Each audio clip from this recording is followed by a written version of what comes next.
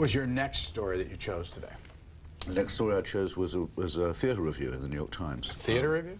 There's been a revival of a wonderful play, which was also a very interesting film, called Inherit the Wind.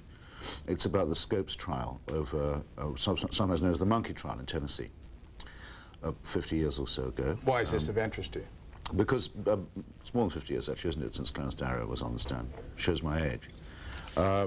Because in Tennessee they're trying to do it again. They've just passed a statute saying that you can be dismissed as a teacher if you instruct your pupils that evolution is a scientific matter rather than a matter of debate between evolution and what they now call, which I think is a laugh, intelligent design instead of creationism. You should see the faces, by the way, of those who think that they are the result of an intelligent design.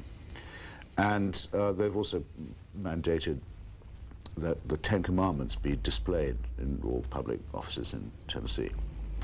And I just thought it shows how plus ça change. But it would be very good if the play was a hit and got put on everywhere else, because people could see exactly what happens when these sorts of ideas are exposed to a fair test.